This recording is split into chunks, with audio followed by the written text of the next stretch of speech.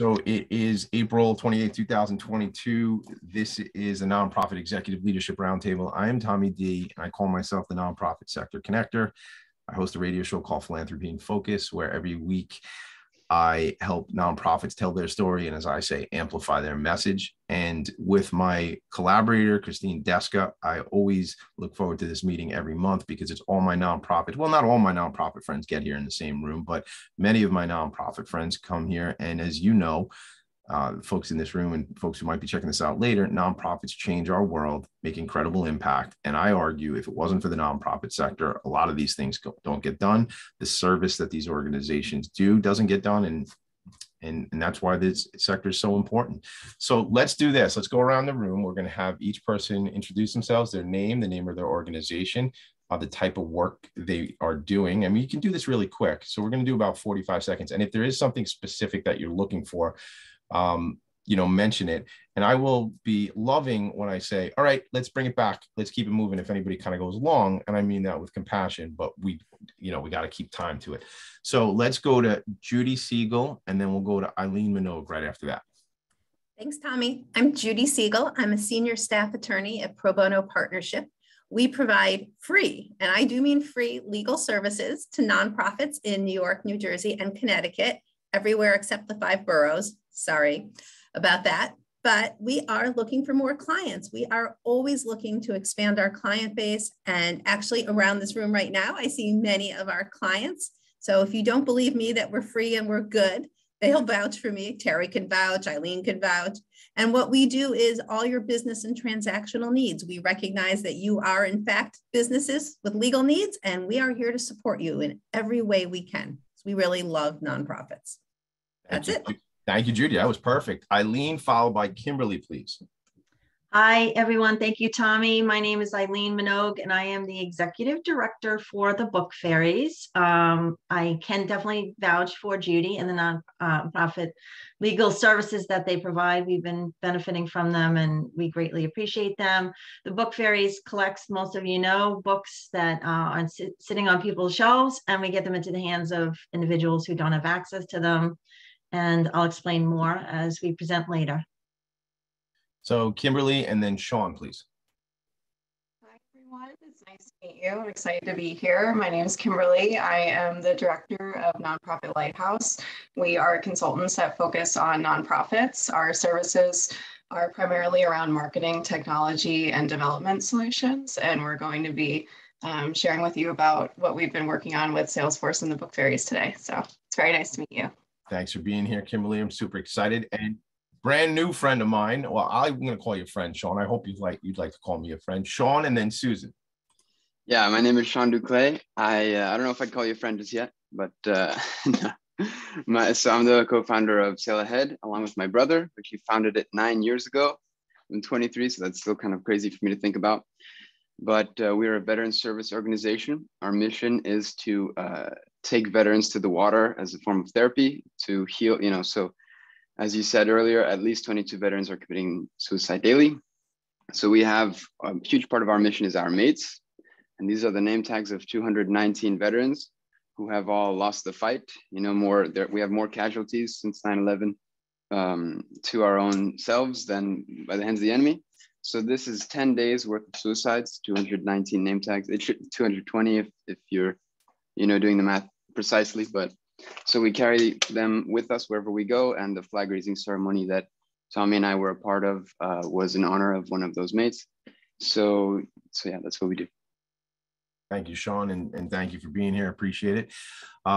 Thanks for all the work you do. Susan, and then Vicky, please. Hi, everybody. I am Susan Austin, and I work for Lincoln Park Coast Cultural District, which is a community development nonprofit based in Newark, New Jersey. And we are working very hard to revitalize a neighborhood. And we do this through building affordable housing units, working with residents to help them advocate for themselves and to develop their leadership. We also offer arts and cultural programming, and we offer a real estate training program to help upskill residents. Thank you, Susan. Thanks for being here. Welcome. And the power of networking, right? This is it. I joined the Institute for Nonprofit Practice core certificate program, as Tammy mentioned before we started. And I get to meet all these new friends and contacts in the sector. So Susan, I'm thrilled that you're here. It makes makes this even cooler. Let's go to Vicki, then Terry, please. Hi, good morning, everybody. Vicki Elner. I am a passionate advocate for aging issues, evidenced by being a founder of a not-for-profit organization that I ran for about 20 years. Today, I sit on the board of directors of New York Statewide Senior Action Council. I'm also on their public policy committee as we advocate for funding, programming, and all various issues. They truly are a voice for senior issues. Statewide is celebrating its 50th anniversary this year. We're just, they run 3 hotlines, one a patient's hotline, where people can call and get all kind of help, support, etc., for issues related to the elder arena. It's great to be here. Thank you, Tommy. Thank you, Vicki. Let's go to Terry, then Sean Hurst, please. Good morning, everybody. Terry Magro. I'm with the Michael Magro Foundation. We are in our 17th year. I hear a pushback here. We're in our 17th year, and basically the mission of the foundation, it was started as a result of my 2 boys being diagnosed with cancer and Michael passing away from leukemia.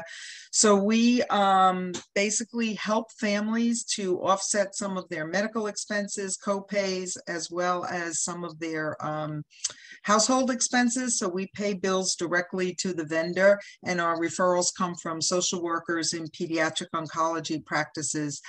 We work with about 6 hospitals locally, and then we've expanded across the United States to a variety of other hospitals. We also do some small wishes, and we just recently did 2 for 2 young men that are not doing as well and wanted to see their friends or travel someplace. So we'll underwrite the airfare and get them to that location. So this week we just successfully were able to do that for 2 different families. So it's a great relief to have them smile and be able to see their friend that they really wanted to see. So it's Terry Magro and the Michael Magro Foundation. And Judy, thank you for all you do. Thank you, Terry. This is not self-serving, so I want to just put this out there, but Terry and many of my friends here in the room have been on my program, Philanthropy in Focus. And I only tell you that because if you want to learn more about these other organizations like Terry's, we had a great conversation, Terry and I, maybe a month ago or so. So those, you can connect with me or my assistant, Ceci, who's in the room, to get some of those episodes so you can check it out. Many of you have been on the show, or many of you will be on the show. So we'll get through that. Let's go to Sean, followed by Roberta Rosenberg, please.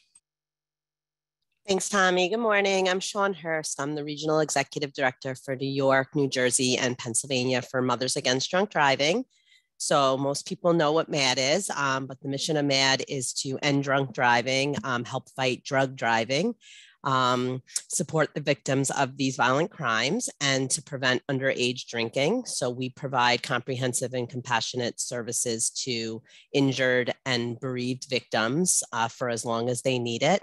We do a lot of education awareness with youth and parents in the community, as well as we are, we're in the war room doing a lot of advocacy and legislative work, on the local levels all the way up to the national level. And we are considered a leader in helping to craft and get legislation passed to make our roads safer. And, I was part of this group when it first got started, and then I was kind of off the grid for a little, and now I'm back. And I'm really just looking to reconnect and, network and meet some more fellow nonprofiters in the community. Thank you, Sean. Thanks for being here. Obviously, I saw my friend Mary C. His face light up as soon as you started talking, and you'll see why. So Roberta, let's have you introduce yourself, Destination Accessible, and then Mary Chiametti, please. Good morning, all. Happy to be here. I am the founder of Destination Accessible. We are a nonprofit that seeks to enrich the lives of people with mobility challenges. We provide free firsthand accessibility information of places people go for fun: museums, restaurants, theaters, parks. People can know before they go exactly what they're going to find when they get there, so they don't have any unfortunate surprises like finding a bathroom that's not accessible when they were told on the phone that there is. We don't tell anyone where to go. We are a website, and you can find out exactly what you're going to find when you get there. Thank you. Thank you, Roberta. So Mary, followed by Tammy Ellen McLaughlin. Okay. Hi, everyone. You can hear me, right? Yes. All right. Good morning. I am Mary Chmetti, and I am the founder of Don't Stall, Just Call, which is an alcohol poisoning education mission. It was formed after the death of my son in 2015 from binge drinking. And what I found out after he was in the hospital for a week, I found out what was going on at college that we had no idea about. So what I believe is that through education, awareness, we can absolutely prevent senseless deaths. So since then, we created our nonprofit, the CTC Wellness Foundation, and Don't Stall, Just Call. And we, I go out and speak to colleges, high schools, church groups, anyone, and we are saving lives. So I am grateful for this opportunity, and I'm so happy to meet you all. So great, thanks. Thanks, Mary. Thank you. And we're going to go to Sean Slevin. I think I said right after that, right? I said Mary, then Sean. I think I was next. Did I say Tammy? You know what happened, Tammy? I'm sorry. I switched. Did we switch? People moved around. People moved on my screen. Not like nobody did it purposely, but you are next on my list. Tammy, then Sean, then Milda. So yes, please. But I just want, before you go, Tammy's been on Philanthropy in Focus, and Mary will be on Philanthropy in Focus tomorrow. So check out the show. Tammy Ellen McLaughlin, followed by Sean Slevin, please. Thank you, Tommy D. Good morning, everyone. Tammy Ellen McLaughlin. I am Executive Director of Sober St. Patrick's Day Foundation. And our mission is to reclaim the day, which is really kind of just pulling back what happens on St. Patrick's Day all over the country, probably all over the world, and to celebrate Irish culture instead of binge drinking. And I've been with the foundation for about 2 years, and I'm really enjoying it. And I've had a lot of support from Tommy D, which I really appreciate. I see some synchronicity here, so I'm loving that with Sean and Mary. And then you asked why I'm here. A couple of reasons why I'm here, but I love the flyer that was put together for this about client relationship management and donor relationship management. Our foundation, our little small, I'm not supposed to say that, but our small foundation, we need help. So I'm here to hear all about it. And thank you very much. Thanks, Tammy. Thank you for being my friend. I sound like the Golden Girls. Thank you for being my friend. I thought I wasn't going to sing in this meeting. All right. So Sean Slevin, followed by Milda, please. So it looks like the Seans have it. There's a lot of Seans. I got there's 3 4 Seans. There's Ian is Sean also. Oh, so there's 4 of us in the room here. So good morning, everyone. I'm Sean Slevin with Swim Strong Foundation. We are mission driven to reduce drowning and water-based accidents. Do that in 2 ways: traditionally in the water, providing the swim skill, but out of the water, providing an educational program, which I guess you were stealing my thunder, Roberta. It's also called Know Before You Go. And it is different and unique from other programs in that it focuses on environmental water safety. So swimming skills and water safety skills, which I grew up kind of thinking is one and the same thing, they are not. Clearly, they are complementary to one another, but they are different.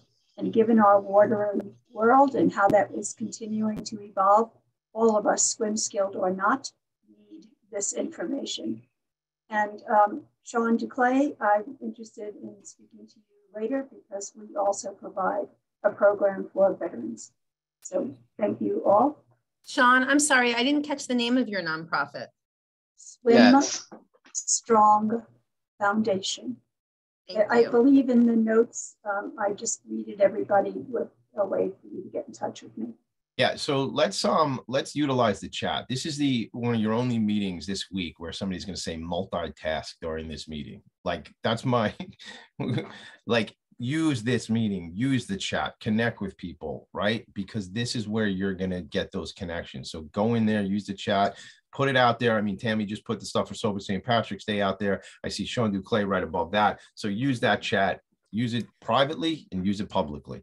Thank you. And just 1 second, just Yep. we have a Yeah, second. sure. So there's also reference to legislation in that chat, all right? And we have legislation, Assembly Bill 728 and Senate 2207, which at the heart will mandate water safety training in all New York State schools, K through 12. Need your support on that, so you can find more through that link. Thank you very much. Thank you, Sean. After Sean, I said Milda, and then Taylor, please. Hi, everyone. It's so exciting. I'm trying to match you. I feel like it's a game. It's like, oh, she needs to talk to her. My name is Milda DeVoe, and I am the executive director of Pen Parentis. And we're an arts nonprofit. We're New York City based, but we are open to anybody across the country. We help writers stay on creative track after they have kids. The arts community is in general kind of very pro, single people getting to go away on residencies for a long time. We try to recreate that online so that there can be tight communities of writers who intend to finish their work. And so if you know anybody who is struggling to be a writer, or who is a writer, who can't finish their book because they have 4 kids or whatever, we have resources for you. So please check out our website at penparentis.org and we will help you. Thanks. I felt like that was a little personal there. The 4 kids and haven't finished the book yet. I felt that one, but all right, I get it. I see what you're doing. All right, so let's go to Taylor and then Paul Rubin, please. Hi, everyone. I'm Taylor Ulikowski. I work at Lincoln Park Coast Cultural District with Susan. So she introduced our organization a little bit before, but just to recap, we work in community development. I'm really passionate about the work that we do because it's through the lens of arts and culture and really resident driven. So the people that comprise our community. And Susan is my supervisor, but she's also my mentor. So I think we can all appreciate how important, supportive mentorship is, in the work that we do. So I'm just glad to be here and thank you for having me. Thank you for being here, Taylor. I'm glad you're part of our community. And one of my favorite words to use there is mentor. And we've talked a lot about that here in this room and certainly on my program about mentors and the importance specifically in the sector. So in our sector, nonprofits, that is. So thanks for bringing that up. Really cool to see you and thanks for being here again. Paul Rubin, followed by Mike over at Ender's Isle, please. Hey everybody, my name is Paul Rubin. I'm the executive director of Camp Good Morning. It's a free bereavement camp for Long Island children who are coping with the death of a parent and or sibling. We have a camp coming up June 3rd to the 5th. So if somebody knows somebody who could benefit from our camp, again, it's absolutely free. Please have them contact me or have them go to the website. They can sign up right away. The registration will be closing either May 1st or we may extend it just a few days, maybe to May 8th. Yeah, again, if you know anybody who can benefit from our services, from our free services, please let them know. And just one last thing, we have benefited greatly from Pro Bono Partnership. They have been with us from the very, very beginning, which is about 4 years, and they do incredible work. So thank you, Judy. Thank you, Paul. And it actually really fills our heart with joy to be able to help you. My cousin lost her husband when she had a 3-year-old and a 5-year-old, and that kind of program would have been incredibly beneficial to my cousin's kids. So really, thank you for helping. Thank you both. Judy, just make sure you put your information again in case anybody came in late. I had the opportunity to, and I'm a little reserved now. I had the opportunity to go out to Paul's camp last summer. Just an incredibly touching experience, Paul. And I had only a little bit of what went on that weekend that I was connected to. So thank you for all you do. And again, this goes without saying. I mean, I'm overjoyed just being in this room with you all. This is my part of the world. So thank you for being here. Plus, I love the goatee. It's a good look. I by the way, I mean, I'm all about the facial hair, as you can tell. So it's a good look, Paul Rubin. So let's go to Mike. Mike, we actually had a meeting one time, I think, with Tammy, right? Didn't we meet through Tammy? Yes, we did. Yep. So let's have you introduce yourself and then Yolanda Rabano-Gross, please. I'm Mike Smith from Ender's Island. It's a 11-acre island down in Mystic, Connecticut. We're a religious nonprofit, but one of the things we do here is, well, lose my words now. We have a recovery program for young men recovering from addiction. And we have residencies here for it, and we also do well, just a lot of other stuff here. There's just a whole bunch. Well, thank you for being here, Mike. Appreciate the work you're doing. And obviously, you could see in the room, it's all compassion and love here. And there's a lot of other organizations that could probably be of service to you, whether it be Mary or what Sean's doing over at MAD, obviously, in this addiction space. And I don't say it in all my meetings, but I haven't had a drink in 11 years. And I think that's an important thing to recognize, not because I'm so great, but just because addiction is a real thing. And it's something we deal with every day. So let's go to Yolanda and Ian. Ian, I know sometimes you have phone stuff, so if you're good, after Yolanda, please jump on and introduce yourself. Good morning. I'm Yolanda Urbana-Gross, Chief Executive Officer at Options for Community Living, based out of Ronkonkoma, but today I'm here in our Hempstead office. We do housing, care coordination, case management, financial assistance programs, and a bunch of other things for individuals, adults, and children with chronic physical and mental illnesses. And we're Long Island based, so everything from as far west as kind of Limbrook Valley Stream, that area, to all the way out to Riverhead. And like we said before, we're celebrating our 40th anniversary tonight. So we're having a big gala tonight, which is kind of exciting, in person, which is even more exciting. And you said before to say what we need. Like everybody else, I need staff. Like everybody else, we're in a hiring crisis.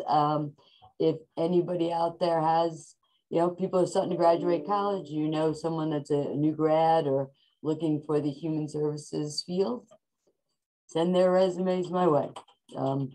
It's tough. We're in a world where serving people, we have to compete with McDonald's and Target. And at McDonald's, they give you fries, I always say. I can't give fries. But if you know of anybody that's looking in this field, especially, we do have entry-level positions. So if there's kids coming out of school that are interested, send them my way. I'll throw my email in the chat. Thank you, Yolanda. And 40 years, congratulations on the organization. And talk about commitment. The fact that you have a gala this evening and you're on this meeting because you're part of this community speaks volumes to me, honestly. I mean, think about that. We all do these gala things and, sometimes our hair is on fire, and Yolanda's here with us. Big deal. So thank you I love hanging out with you. That's why I'm forcing myself to get here tonight. It was so fun to see you on Tuesday. All right. So Ian Wilder, if you can introduce yourself, let me know. All right. I see you came off mute, Ian. And then I think we hit everybody. I think we can get into our next part of the program. Ian Wilder. Hey, Tommy. Ian Wilder, Long Island Housing Services. We are a over half-century-old civil rights organization focused on fair housing. What does that mean? It means actually a bunch of things. If you saw the Newsday Long Island Divided series exposing discrimination against home buyers, that's the work we do. If you know somebody who's a person with a disability and they need a reasonable accommodation or a reasonable modification in order for them to use their property, including things like there's not appropriate handicap spots, that's what we do. If you're in the fight for affordable housing on Long Island, at the base of the problem with not having enough affordable housing is fair housing problems. So that's what we do. What are we looking for? We are always looking for testers. We train them. Pretty much any adult, any demographic, any age, because when testers go out, it's kind of like a secret shopper.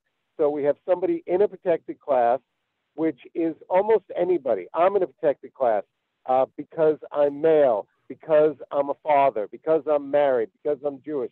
Those are all protected classes. And then we have a comparison test to somebody who's not, and we see the difference in the treatment people get. That's a basic description of it. Our testers love the work they do because they feel they're actually getting something done. So reach out to me, lifairhousing.org. When I get to the office, I'll drop it in the chat. If you're interested in being a tester, and I can get you more information, or you know somebody who is. Thanks. Thanks, Tommy. Oh, by the way, let me join the chorus of people who love pro bono partnership, as I say on almost every call. Take it easy. Thank you, and we love the chorus. And if you ever want to sing a duet with me, we'll figure that out too. Look, when Melissa Greenberger was here, Judy, before you were in this role, we would always just be like so jazzed when Melissa was talking about pro bono, and we're just as thrilled to have you here and being part of this community because, I like free. It's one of my favorite words. It's Tommy D and then free. Like those are the favorite words I have. And then, the fact that organizations can benefit from legal services that your organization provides is absolutely incredible. And talk about serving those who serve. What a better way to do it, right? So I'm lucky because I trained Melissa up. I launched her on Long Island. I was really sad when she left to go to LICF, but selfishly, as the one who started us on Long Island, I'm really happy to be back. I missed my Long Island peeps. So we're thrilled to have you back and part so much fun. Yeah, and I saw Melissa the other night. So yeah. And I didn't really get time to talk to her too much at the Imagine Awards, but let's move on. I think I hit everybody. I really did try to be diligent. If I missed you, please raise your hand. But as I look around my screen, I think I did. I think I got it. All right. So at this point in the program, not to make her blush, but my buddy, my pal, my collaborator on this, Christine Deska, I always feel like you have to have somebody that you work with and partner with that fills in where you sort of miss things and you can fill in where they might miss things. And, on all the teams I'm on and all the collaboration I do, which is a lot, Christine is always got my back and we play really well together. And I'm so thrilled that we've been doing this together for such a long time. Why don't you, I do have your bio, which I'll do in a bit, but can you come off mute and introduce yourself real quick to the folks? And then we'll introduce Kimberly and Eileen real quick.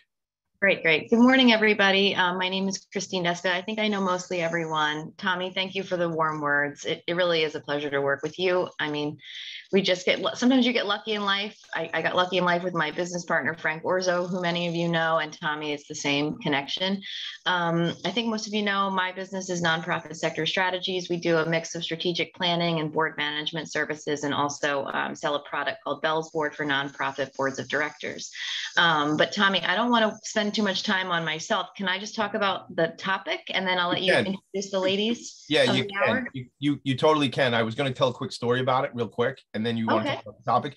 So basically what happened is I was interviewing Eileen and some of her staff, Eileen Minogue from the Book Fairies, about with regards to the Imagine Awards. And they talked to me about how structurally the business had changed by the implementation of Salesforce.com. And as I went, and then we came to you and Christine said, we're going to survey our folks and see what they want to learn about. And you all said, we want to learn about like CRM and specifically Salesforce or generally CRM.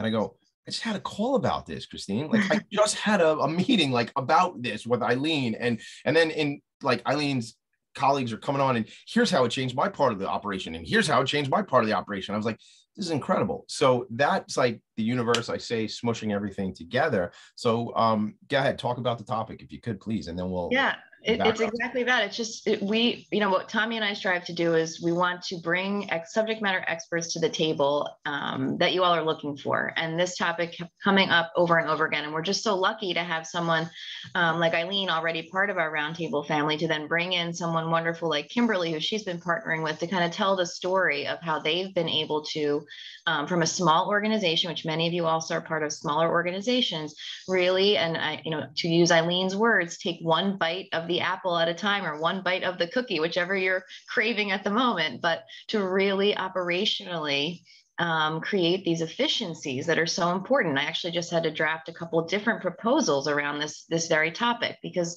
we all know, right, nonprofits are businesses, but mission-driven businesses that have to put their revenues toward their mission, right? But that means the same efficiencies and efficiency struggles occur. And we know that smaller organizations tend to keep pushing these things down. Well, Eileen is just such a wonderful example of a leader who came in and said, you know what, we need to prioritize this structural kind of reorganization. And I remember being in the warehouse and you saying, you wouldn't believe what I'm undertaking right now.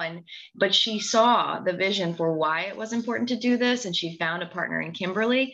So I think Tommy and I are just really excited to be able to bring them to the table to talk through and share with you their story of building this over time and how it's really helped the Book Fairies grow. And I think our hope is that those of you listening will find something that you can dig into for your own organization to start to improve your own efficiencies, one piece at a time, and kind of get out of the overwhelm state that many of us find ourselves in when we're so focused on our mission work. And it's really hard to take a breath and say, okay, but if I just made it a priority to get all my folks in Salesforce in this way, and then connected that to my donor management system, over time, what are you saving, and how are you able to grow and then better achieve your mission?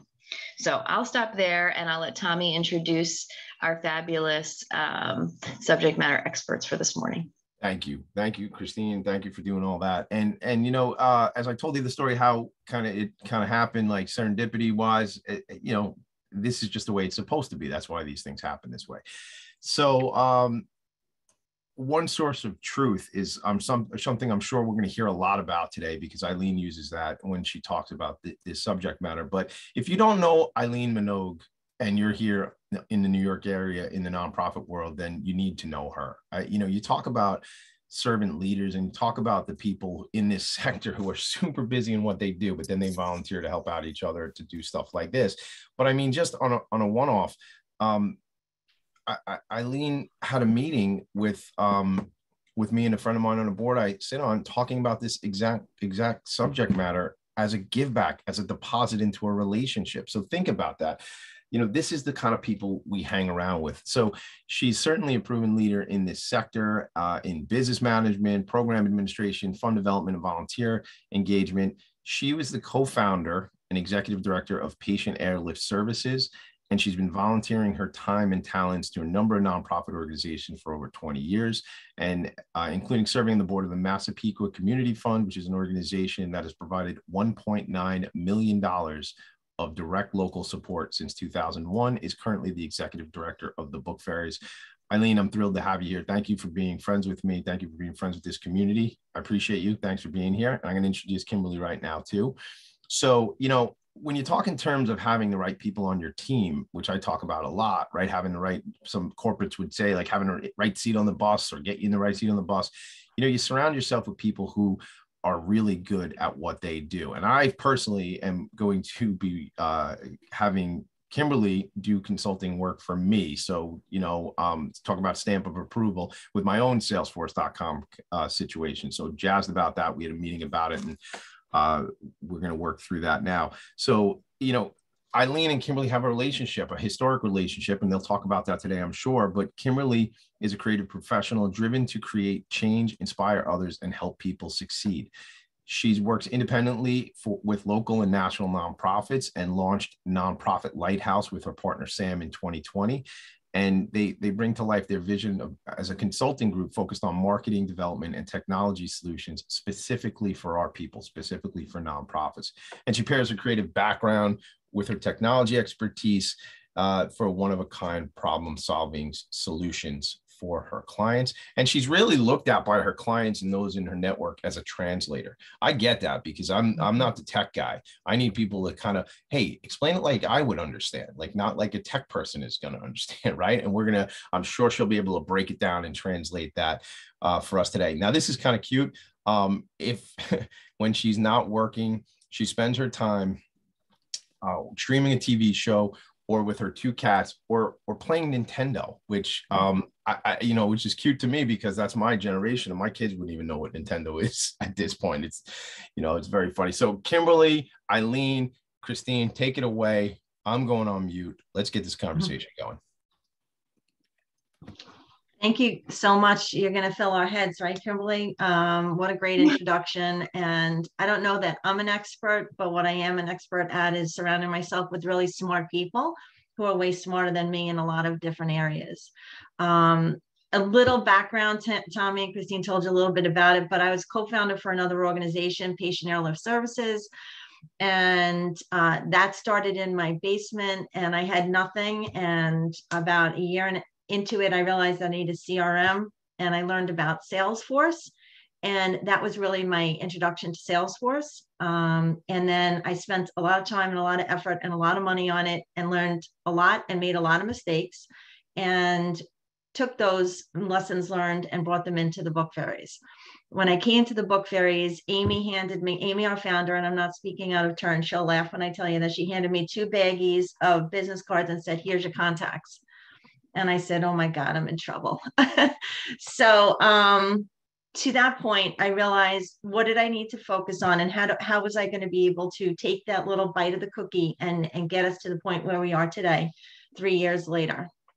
And the first thing I did, and there are a lot of CRMs out there, and I'm not paid by Salesforce. I don't get anything from it. I'm just sharing what experiences I've had with it and the benefits that I've had to create, as Tommy says, one source of truth. And what I did is I got Salesforce right away, which is free for the first 10 users. So it's free for 10 users, and you just have to apply for it. And I was able to get that. The first thing I did was start using it as a CRM. It's agile, it's scalable, it's the native out of the box features are great. So I'm just gonna can I share my screen? I have permission to share, right? Yes, I do. I'm going to share my screen because I'm a visual person, and I feel like people need to see what we're talking about. So the first thing I did was talk about your contacts in your accounts and your relationship management. And I'm using Christine as an example today of most of this came out of the box, and I'm going to ask Kimberly to hop in whenever I'm speaking out of turn, because she does interpret for me. She is my expert with Salesforce, and has taken us to another level. We put Christine in as an account. She goes in as an account, and because she's an individual, she also has a household. So if her husband, her kids, whatever, were in here, they would also be connected as a household. So when you're going to do thank you letters, acknowledgement letters, you could do things to a household. You can set up greetings in there. It really helps with your mail merges. And then what I did is, what's my connection to Christine? Who is she connected to? How do I know her?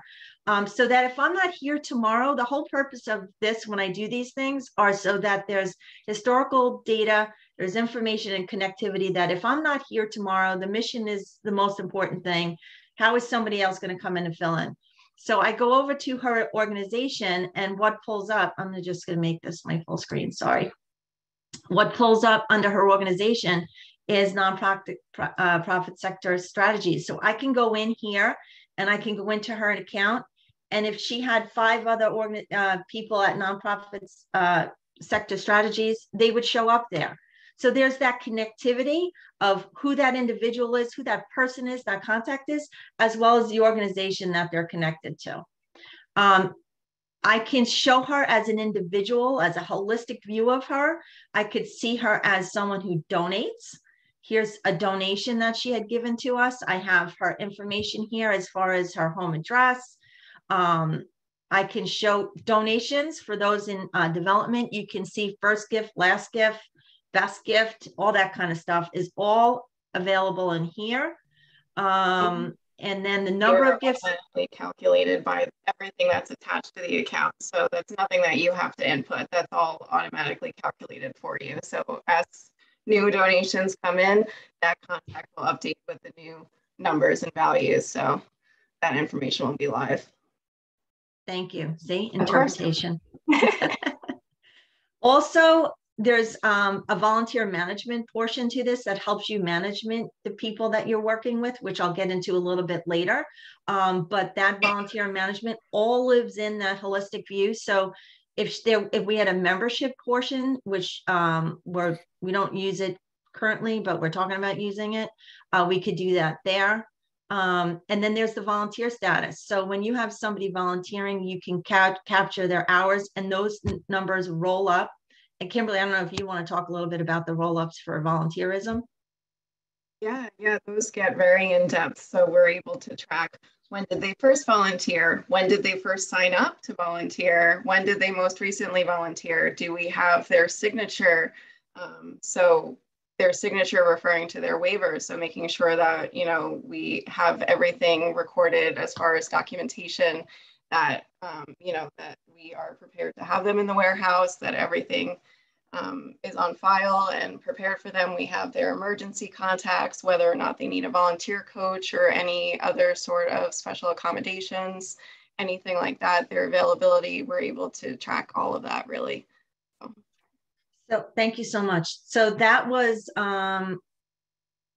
did you want to give Judy? Yeah. Judy has a quick question. Judy. Yeah, so in this volunteer section, the lawyer in me is asking, you can acknowledge that they've signed the waiver. Can you attach or link right to that document so that you can easily get your hands on it if necessary? We actually can, yes. Eileen, if you wanted to pull up anybody who would have a waiver,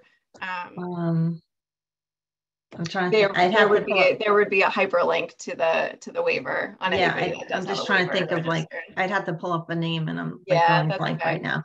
But there is a hyperlink. Where would that be? Where does that it's sit? the bottom left of the volunteer section. So that volunteer signature right there, that would be a hyperlink and you'd be able to go directly to the waiver.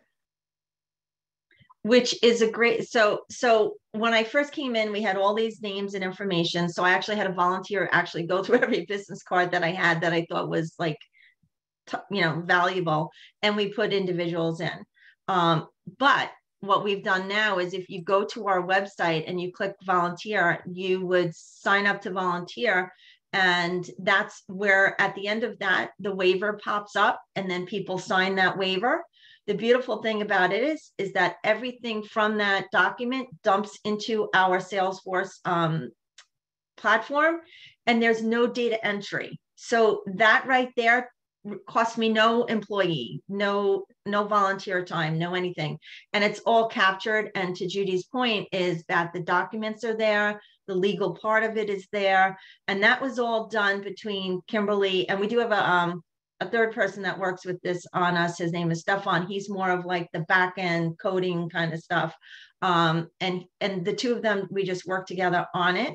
And that enabled us to dump all of our contacts in there. And so now moving forward, once I took that little bite of the cookie to get our current,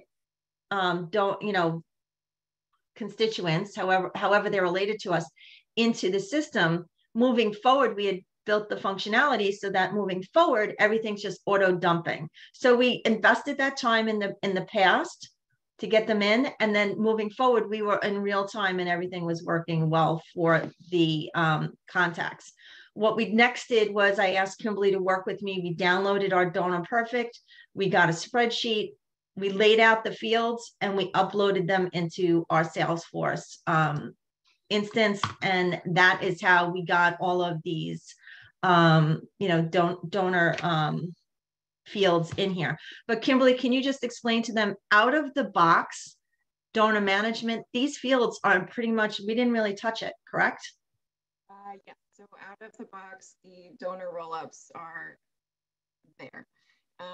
The classy fields in that donor information are the only ones that are custom in that section. Yeah. So out of the box, you get, 99% of what's here. Again, it's free. You don't have to touch it.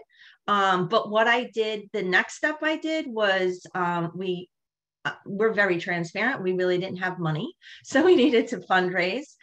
So I said, we don't have the time, the people, the bandwidth to do a gala. So we did a peer-to-peer fundraising event and we came up with a peer-to-peer platform. The first one I used was a platform called Rallybound, which has now been brought over by, I think, One Cause, but they got a little expensive. So we now use Classy. And right now we're in the middle of doing our readathon. And this is our Classy readathon page. And Classy dumps right into Salesforce. So anybody who is going to make a donation or become a fundraiser, anybody who interacts on this site dumps right into Salesforce. It does cost me money for Classy, but it would cost me money for any peer-to-peer platform that I'm using. We've tried Give Lively in the past and some other ones, but this one, the investment in Classy allows me to dump right into Salesforce and have real-time information in Salesforce, as well as, the acknowledgements and all the other good stuff that comes along with Classy. So I do pay for Classy. And if anybody has information that they want to know about that, I'm happy to answer those questions as I move forward. But any of these donors, I'm sorry if I'm scrolling past here really quick. I'll talk to you about sponsorship management, and I want to keep it high level. But all of these teams and all of the connectivity are all here in Salesforce. So I'm just going to, Kimberly, what do you suggest I do? Just go into sales, to Jim Joy? Yeah, sure. We could do that. And then his campaigns. Yeah. So this is our board member. And so he's part of a campaign, and you can look at campaigns and you can view campaigns and hierarchies of campaigns. You can have, so for the people who are worried about accounting, you can set it up as campaigns and then have, you know, you can have your peer-to-peer campaigns. You can have your straight donations. I actually have fundraisers for Facebook as a campaign, so I can see how much money came in from Facebook. But the Joys of Reading is actually his team. And I can see how this team, it's the readathon. I can go into it. I know it's from Classy. I could see the members that are part of this campaign. So I don't want to get too much into the weeds, but there's a whole hierarchy for that. The campaigns are part of Salesforce. They're free. They're out of the box. We're just using fields that are native to Salesforce. I spoke a little bit about it in the past, that when I was at my previous organization, we spent a lot of money on customization and doing a lot of different things that every time Salesforce updated, we had to make sure that things were in place, or that we were checking any glitches that might have had. And I said, I'm not doing this. First of all, I don't have the money. And I know that Salesforce has native fields that we can utilize to the best of our ability for a much greater, less cost. And that will be sustainable past me, past Kimberly, past whomever, because the good thing is that when things are out of the box, Salesforce admins can come in and figure it out. So that's why we came from that.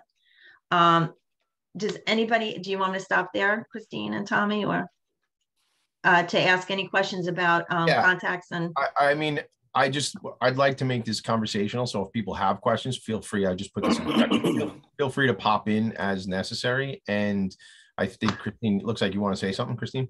Yeah, I was just going to say, from the standpoint of an organization that may not have kind of delved into a CRM at all yet, when you think about kind of where you started, and I love how you engaged a volunteer to do some of your data entry.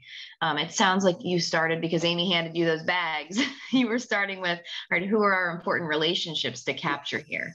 One thing I love about Salesforce, I use it as well, but there are others, but Salesforce in particular, is instead of searching through email for what the connectivity is with a contact, Salesforce also connects to your Outlook email or whatever your email provider is as well, right? So you can kind of see, what are the tentacles that led me to this particular donor or person? And by the way, it looks like I'm due for a donation. Sorry. Oh, no worries. Listen, you guys are doing a lot. But yes, to your point, that's a great point, because you can have an extension on your Outlook where you can be putting in your emails, and you can, everything can dump. So the other thing was that all of our relationships and all of our trails and any historical data were held in Amy and our program coordinator's emails. So if I said, who's Tommy DiMisa, what's our connection to him? They would be like, oh, let me look. And they would search their email. I'd be like, oh my God, if we ever go down, we're in trouble. So you can, here is your activities in your email. So if anybody wanted to know what kind of conversation I was having with Christine, this is, our conversation with the round table. So I have the functionality to either have the extension on my Outlook, or I have a special email address that I could just blind CC anything that I want dumping into her contact, and it dumps in there. So you capture history and data. It's not in somebody's personal computer or somebody's email that, you switch servers and you're like, oh, we lost that whole history. Everything is here, and you can pick and choose what you want to capture in here. But this connectivity here is, I think it's so valuable, because I could say, oh, when was the last time so-and-so talked to, this person, or what was this about, or what did they say? That whole history is here. And I think that that's fantastic. So we've talked about individuals and connecting them to their organizations. and the whole holistic view that we can have for those individuals. And then we added in our donors, and that was a great thing. And then we have past donors. We have how do you get money? It's grants. So we're able to, I'm just going to go in here. So we have a grant that we submitted to Target, and I can. Just before you get into the donor piece and how you set that up, I just want to see, Sean, did you want to ask your question? Tommy wrote in the chat that you have a question. Oh, I'm sorry. Yes. It's okay. You can't see everything at once when you're presenting, believe me. I appreciate that. So I have been attempting to use eTapestry in the past, and also NetSuite, which is an Oracle program. Both of those are way too much for our little organization. It was a total epic fail on both accounts. We couldn't even figure out, and I'm not the one that's doing it. I have a volunteer that's helping, but she's a bright woman, and we couldn't even figure out how to get a report written. Everything had to go back to those organizations, you know, to the help desk to get reports written. It was just a debacle. So I have been using all along iContact, and there's like 7,000 contacts plus already in there, but it's limited. I wasn't clear if Salesforce could operate on its own, or if you needed to combine it with a donor management software program. Are there two things coming together, or is one able to manage all? Do you want to grab that, Kimberly? You want to explain, because you want to go ahead? Yeah, so most donor management needs can be addressed in Salesforce. There's also, within the last year, Salesforce has come up with their own like more robust actual like donor management platform properly. That's actually called Elevate. That's an additional price. So the Salesforce platform is free. And what we're showing for the most part is out of the box free functionality. So as far as recording gifts and things like that, that's out of the box. If you needed to be able to actually like process gifts through Salesforce, so charge credit cards, things like that, that's something that they have actually added within the last year, but that's not something that would be free. So if you have something else where you're able to charge credit cards, do your ACH wire transfers, things like that through, then you would be able to handle all the gift entry and recording through Salesforce 100%. If you needed that component where you're actually processing gifts, you would need to probably talk to like the Salesforce sales team about pursuing Elevate or a different donor management platform like Classy or something similar in conjunction with Salesforce. And we do just your question.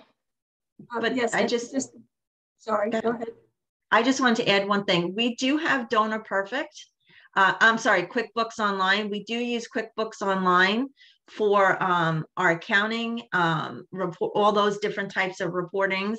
But Classy through Stripe dumps into QuickBooks Online. You know, we have to do the dump to it, but that also minimizes the amount of dual entry for us. So we do have QuickBooks Online and we have Salesforce, and we kind of merge up, like match up the two. We try to, you know, make sure that they balance out. So QuickBooks Online is my source of truth for my 990 because that has a more robust ability to break it down for your 990s and your accounting functionality. But it's not, I have a volunteer that does my QuickBooks, and it's not a lot of hours. I mean, she does it for me. The bulk of the time is getting checks or ACHs into QuickBooks. But so that is the one time when I do have dual entry. If there's a check or an ACH or something like that, a Benevity, you know, that's when I have dual entry. And then one final question on this. Can you, not sure how to phrase this, is there a way that you can tell the effectiveness of a campaign in Salesforce. Really, so eye contact will allow you to, in very high level, i.e. X number of percentage, opened the email, Y number actually clicked through. But you really can't get any more granular than that I'm aware of. What can you do with Salesforce on that So side? I'll let Kimberly answer that, but I didn't get to that part yet. But we also have our marketing and communications are done through Salesforce. We recently switched from Constant Contact to MailChimp because MailChimp has functionality that will enable us to go in and segment the people we're mailing to, and everything is done through Salesforce on their on the connectivity. So I'm trying to think, Kimberly, you want to take that a little bit? Sure. Yeah. So with campaigns in Salesforce, campaigns primarily started as kind of how you're saying for marketing purposes. So, I reached out to somebody and they responded. So campaigns have campaign members. So that's a way of connecting contacts that are in the system to the campaign. And then those members have statuses. So those statuses initially start with sent, and then as those contacts engage with the campaign, whether it's making a donation, volunteering, if they get attached to the campaign in any other way, that status automatically updates from sent to responded. We can also add additional statuses for the campaign. So if there's something custom for that campaign where somebody is going to be a donor or somebody is going to be an attendee or a speaker, you can add all of those statuses and attach those individuals to the campaign as such. So we use campaigns to really track multiple levels of engagement as far as marketing and the opportunities. So there's different levels of the influence of the campaign. We've got two other questions too on deck here. How about we go to Ian and then Paul. Good morning, everyone. Thanks for giving us information about Salesforce. I always wondered about it. We already have a legacy relationship with Network for Good.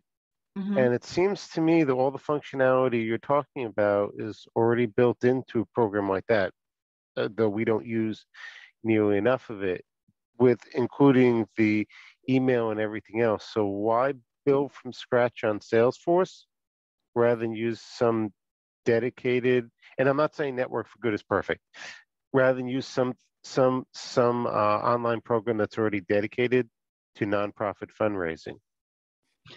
You can use whatever you want. We're not here to promote sales. No. I'm just telling you what worked for me, because I thought that it had every aspect of what I needed for it. Okay. So if Network for Good is great, then I would love to see a presentation. Maybe there's someone here that would prefer Network for Good. And I will tell you, Network for Good had gotten money for Gates Foundation, and for 2 years we had a consultant for free because we got into, and I'm not saying it's better. I really don't know enough, and I don't have enough time to figure out what's better. So I didn't know if you'd experienced with other programs to know like why one over the other. That's all I was asking. No, I didn't think you were here to promote it. And I appreciate you spending time to explain. Thank you. Yeah, that's all right. Listen, I say use what works for you. If you think it's working, then definitely do it. I didn't know Network for Good was free. So if it's free, then it's not free. It's not free. They had a program that if you get into like a 1-year group and then they extend it for second year, they will give you extra services and stuff you're already on, or if you haven't been on, they'll give it to you for free for that year. But normally it's not free. No, we pay for it. We pay for the service, and we pay for, each donation. We pay the 3% VIG and the whole deal. It's not free. It's definitely not free. Okay, so that's the same with we're paying for Classy's our our I can't think of the word right now. But yeah, I mean, that's fantastic. And Salesforce, I will tell you, you can apply to Salesforce to have them do projects for you. And if they're approved, they'll have, Salesforce requires their admins and people to donate their time. So you can also apply for that with Salesforce. Thanks. Great question. Yeah, no worries. Like what I would like to add is just I'm not too familiar with the Network for Good platform. I have been hearing more and more about it, but I haven't actually seen it functionally. Some of the things that we haven't really been able to touch on today because this, it's a pretty broad overview of what we've been working on. But really the key benefits to Salesforce would be the level of customization. I don't think is available with any other platform. So Salesforce, you can really build it to be anything you want it to be. You can remove every single field and replace them with completely new ones if you wanted to. You can build robust automation so that if you enter something here, it appears in several other places and sends emails to you and to your clients and to several other people. You really have sort of that flexibility and opportunity to really build exactly like your dream. Anything that you could really picture, you can get done in Salesforce. And I find that a lot of organizations wind up using multiple tools to get done what they can do just in Salesforce. So yeah, it's agile, it's flexible, it's scalable. And so we touched on Paul, I'm gonna let you get your question, but we touched on the MailChimp and that stuff. And then I will go into program management, which I think is what you're talking about, Kimberly, is how we can really scale it and have it all one place. Paul, go ahead. I'm sorry. No, and how are you? No, I'm so good. How are you? Good. So, as someone sitting here, my head is ready to explode. Where does one start? I know it starts with baby steps, but where did you start in terms of Salesforce or it doesn't really matter what the CRM is, but where does one start? Because I think that is such a huge step. And just being able to bite off just a little bit would probably ease anyone's anxiety. So where did you start, and what would you suggest doing? I would definitely start with your contacts and your accounts. Get them in, make it be that's your straight CRM, customer relationship management. How are you relating to your customers? Get the contacts in, get the accounts in, affiliate them, and do that. I'm here 3 years. For the first year, for the first 6 months, that's all I did was worry about getting our current people in, and I had volunteers doing it. I gave them business cards. Kimberly helped me. We had spreadsheets of our contacts. We laid them out, and then she just uploaded them in so that they laid into the contacts. That was the first thing I did. Get them in. And then I started using my email to make sure I captured my trails, my email trails. So we were just using that. Then the next thing I did was I worried about my donors. How do I get my donors in? How do I interact with my donors? How do I be able to create reporting for my donors? And that was what I did next. Was I've created I got a peer-to-peer platform, which is what we use Classy for. And it's also our Donate Now on our donation page. So when people are donating, it's just dumping into your connect a processor, like a Classy or something like that, to your website. So it's just dumping in. So now you already have any contacts that come in. You go to the Imagine Awards and you get a business card. The next day you have a volunteer go in and put them in. You can see where you met them. You can have that whole thing. Then when you have your donors on your Donate Now page, that's just going to dump right in. So now there's a little bit of skin in the game, cost to that, because you're going to have to pay for the processor, but you have a processor now, I'm sure. So find one that can dump into Salesforce, or there are some that will download and upsert into Salesforce or Network for Good or whoever you're using. So you have your contacts, you have your accounts, and then you have your donors. That's how I did it. And that was extremely helpful for me, because now I was able to you know, get all of the peer-to-peer fundraising activity done. And I didn't have to, you know, increase the bubbling point that we were already at the office. Thank you. And then you're welcome. And then the next thing we did was we worked on volunteers. We tried to figure out how do we get the volunteers in there, because we didn't really have, we were doing everything through emailing all of our volunteers. Do you want to sign up? When they signed up, we had to go into spreadsheets. We literally, my program manager had 25 spreadsheets that she was working off of for any kind of activity. My mind was like blown that she was able to do it. I'm beyond impressed. And like I said, she's way smarter than I am. Eileen, can I interrupt you? If I could interrupt real quick. So having some, you know, little inside knowledge of having these conversations with you and your team, you know, there's somebody on your team who is doing some work on the weekends to get things done going into Monday that was just because candidly, it was an inefficient way of doing things to what you're speaking about. So if we think in terms of, you know, of course, this is going to be a benefit to improving donations and relationships with our folks.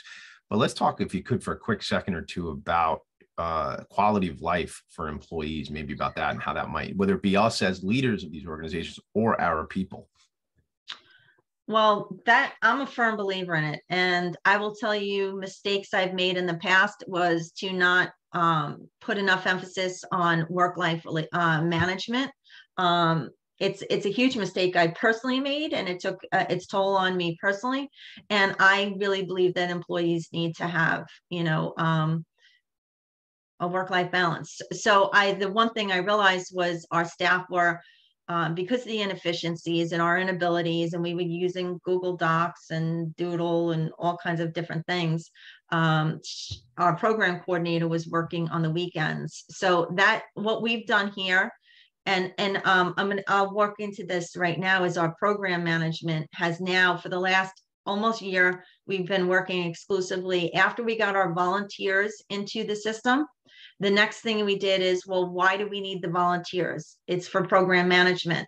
And so we really, I love my board. They're great. They allowed me to literally step back. We stopped, not fully, but stopped the flow of what we were doing for 2 months. And we really sat down and we figured strategy and what will help us to take this time to step back so that we can move forward. And stepping back was really taking a breather to figure out how do we get our programmatic information into this system and enable us to really save time, be more efficient and professional, and just increase our mission. And really, it helped us a lot. I can't say enough about finding the right people, Kimberly and Stefan, who've helped us. And my team is phenomenal. They've dedicated a lot of time and energy to figuring out. And what we did is I say it all the time, like, I feel like I'm, you know, throwing a lot at you, but this is over 3 years I've done this, starting with, you know, little steps at a time. The program part is, we're still working on it. We're still every day getting better and adding more efficiencies to what we're doing. But you know, it definitely has made the boiling point at our warehouse and was through the roof, and it's just calmed down, because you really need to make sure that you're focusing on your mission, that the mission isn't swallowing you, because if it swallows you, you're just going to implode. And we were at that point. And now what we do is we have guardrails. We say, what's our mission? Are we having mission drift? And everything I do is core to our values of what we're doing. And I say, is this within our values? Is this within our guardrails? And is this going to help us move it forward? If it's not, we cut out the junk, cut it out. And it's really helped us to really, everybody feels like they have a voice. And they feel like they're able to we've moved the mission forward, and we've set goals that are attainable. They're not gonna, you know, have us having heart attacks and really just reachable. So, Mildred, I know you had a question. Did you have a question? I do. I had to find my unmute button. So I actually have 3 questions, but they're all one-word answers, and one or short. So one is, can you export the data? I'm assuming there's some way to do yes for that. Yes. And the other is, what is the threshold for needing to pay for this Salesforce? Like you said, it lets you have 10 users. Does that mean 10 logins or like how? And so then is there any other thing, like if you hit a maximum of donors or is there like a maximum data that they do before they make it? There are maximum data thresholds, but they are excessive. It would be rare that a small org, let alone a large org, would reach those. They're pretty generous. And if so, there are ways to pay for additional allotments. Do you happen to know a number of like contacts that they let you do ish? Like, is it like 10,000 or is it like 4,000? Like, it's hundreds of thousands, if not millions. It's very large. That's very good. Like the Girl Scouts use it. Like large companies use it. So then, but if they probably pay for it, the Girl Scouts. Well, at a certain point, you do have to pay for it. But that was my question. I'm very frugal, and we haven't gone past the 10 users. Awesome. Then frugal. The last, I love that. The last question is it possible to bifurcate the kinds of volunteers so that you would have a different NDA or a different, release form for different kinds of volunteers? Yes, absolutely. And that's it for my question. Yeah. So just to touch on your first point about exporting the data. So we can schedule regular exports of the data. So you can do that on a monthly basis. You can do a backup of everything within Salesforce if that's something that is something your organization needs.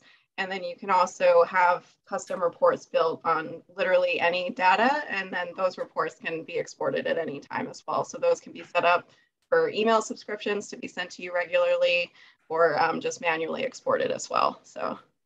And these are reports that we can create in here. There's a whole bunch of reports that are in here. The one thing I didn't touch on is I actually manage my board and their give get and all that kind of stuff in here. You can do soft credits, so I know how much we're at, who's where and where we're at, which I could show you because we're just starting it. But this is one report that Kimberly has created for us. But this can tell you, Eileen, please don't share confidential data with the world. What personal data did I show?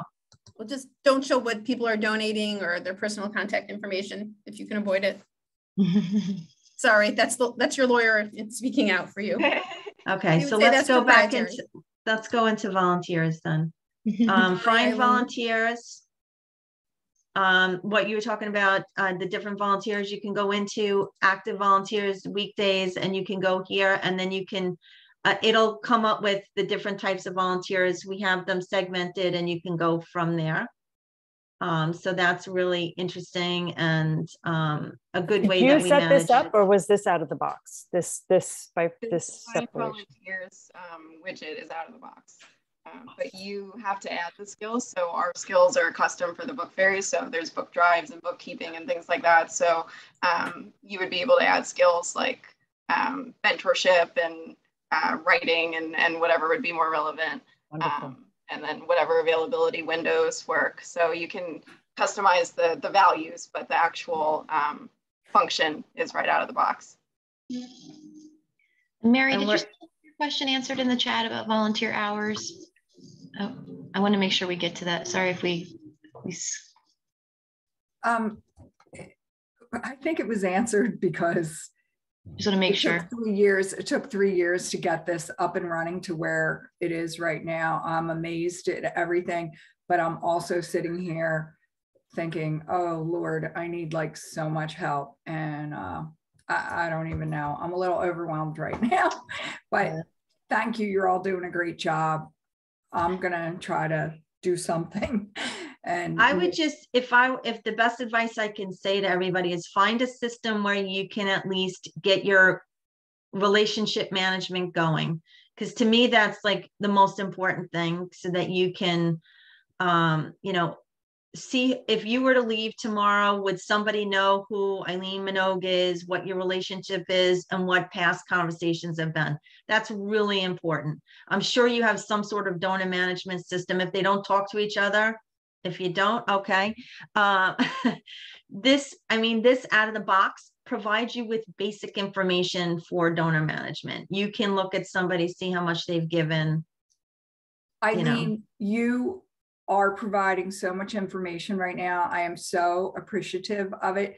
And the big thing is like Network for Good, you know, they keep, you know, asking, you know, contacting me, and it's all about money. And I literally started with $0. And I also left my job, and I also really don't make any money. And it's all like volunteer. So I need to figure out what that next step is, and and how we're going to operate. And but this is really helpful, and I think this is going to be something that I look to use Salesforce, because it seems like it's doable and manageable, you know, with the 10 logins. I just love that. So and it has you know, there's Salesforce offers, they call trailheads. So if you have a technical student that wants to come in and volunteer for you, I originally started Salesforce with just an employee that was technically savvy. So there's trailheads. Kimberly, you can attest to this, that there's tools that somebody can, if they want to take the time, they can educate themselves, and they can do a lot of the stuff for you. Am I correct, Kimberly?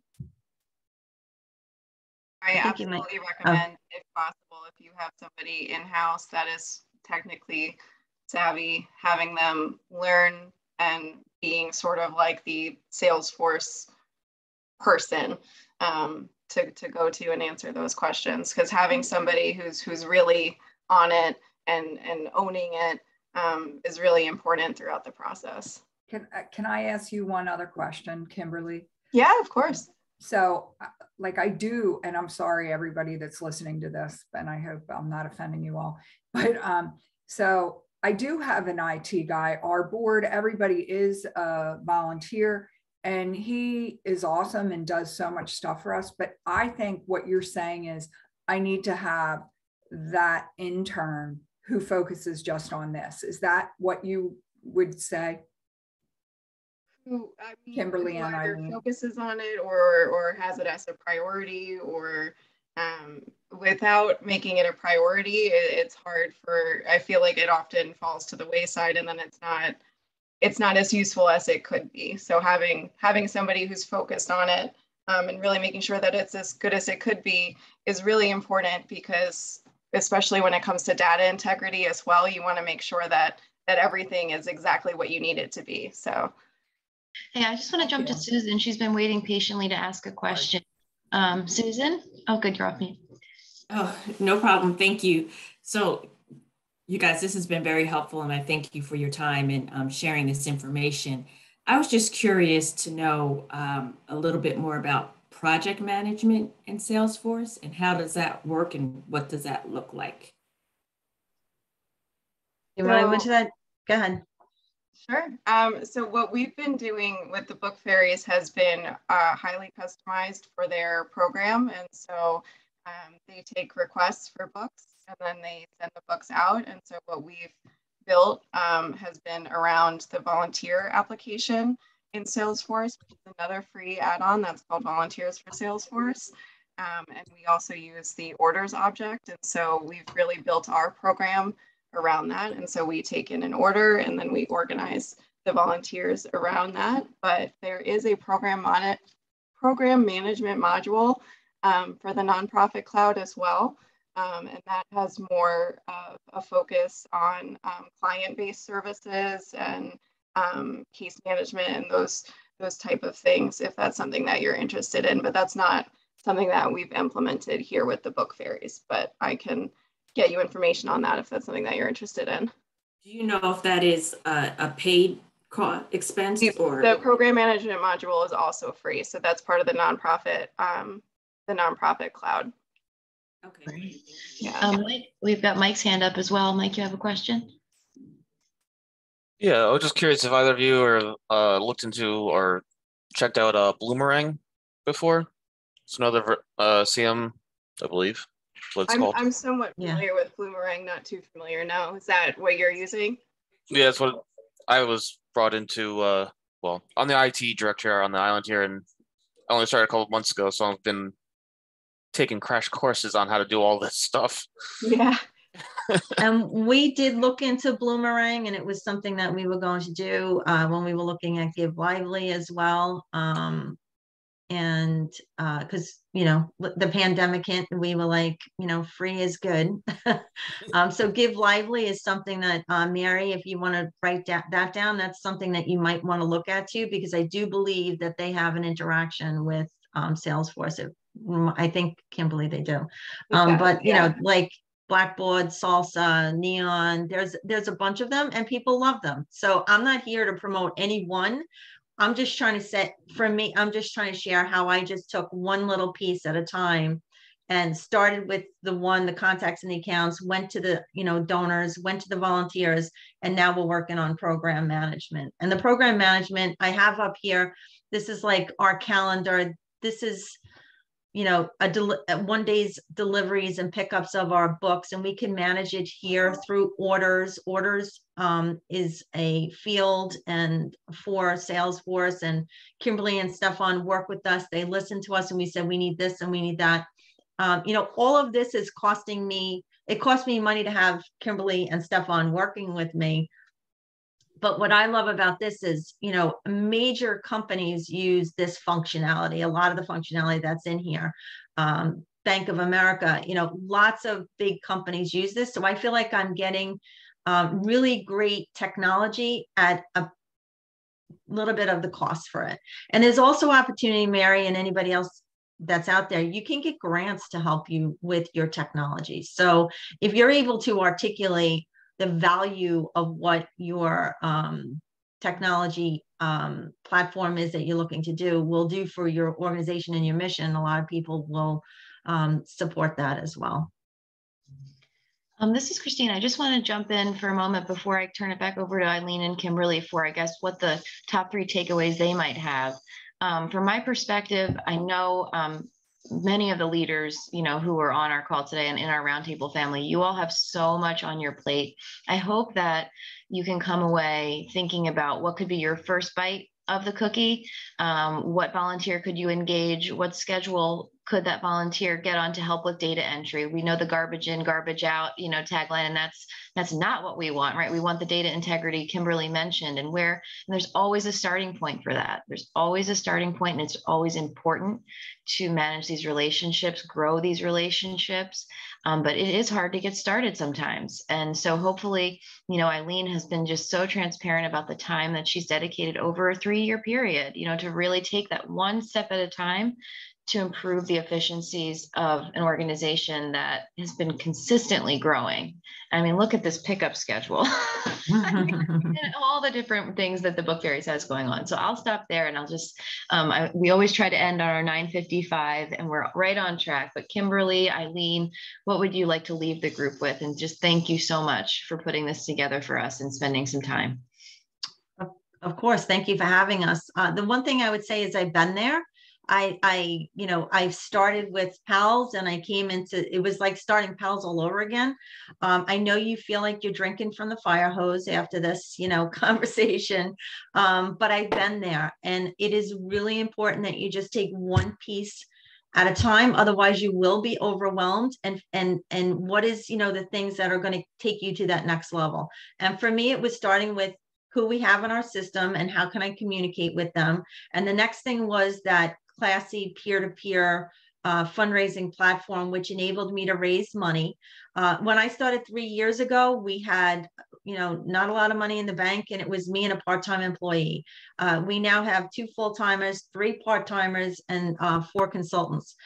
We've been able to, I have, you know, a decent amount of money in the bank, and I've invested more money back into it. So you have to make money to invest money back into it so that you can get to these places. And as I move forward, I figure out what's the next thing I need to invest in to get me to that next level. So that's what I would do, is just take it a little bit at a time, and know that you're doing great work. And you know, and the other thing I always say is, see, is there anyone else that you can work with, collaborate with, you know, partner with, join forces with, so that if you're in the same space, think about it. Is there someone that you can, take your missions and merge it? I'm a big person, collaborative. I always say I'll talk myself out of a job. If merging a company organizations, I lose my job, then the mission's stronger for it. Then that's the other thing I would say. If there's anybody else in your space, see if you can collaborate with them. That's my thought. Kimberly, what is your thought? That Salesforce can really be anything that you want it to be, and ultimately, hopefully, what we were talking about earlier, that one source of truth, it can be so useful to have one place to go to and look at one person and say, who is this person to me, and how many times have they participated in our organization, and how can I further engage with this person? Or maybe we've lost touch. How can we get back into touch, and how can we, further this relationship? And having one CRM, having one data management system that's able to encompass all of those things. We can look at one person and say, they volunteered, they donated, they came to this, they, referred us to all these different people. It's really helpful in being able to see the whole picture and being able to analyze the work that you're doing and make the work that you're doing more efficient. And so if there's any way that we can help you do that, we would love to. So I'm going to jump back into the conversation because I just want to say thank you to our two speakers, and thank you, as I said, to Christine for collaborating and leading this discussion. We do try to end really quick so we can get you to so everybody can have a 10 o'clock meeting. So I will stop talking. There's one thing I would little specific ask from me. If I don't send out my newsletter unless somebody wants it, but there's a lot of good nuggets of what I'm doing in nonprofit. So I just put the link in there. If you copy and paste it, you can get my newsletter, which goes out every week. And these meetings will be referenced in that newsletter as well. I'm going to leave it here. Christine and I will send you an email as a follow-up. Kimberly and Eileen's information will be there. I hope you've been using the chat appropriately already during this meeting. And that's it. Let's leave it here because we got to go. Make it a great day, everybody. I'll see you later. Thank you so much. Thank you. Bye, everyone. Everybody. Thank you. Thank you so much.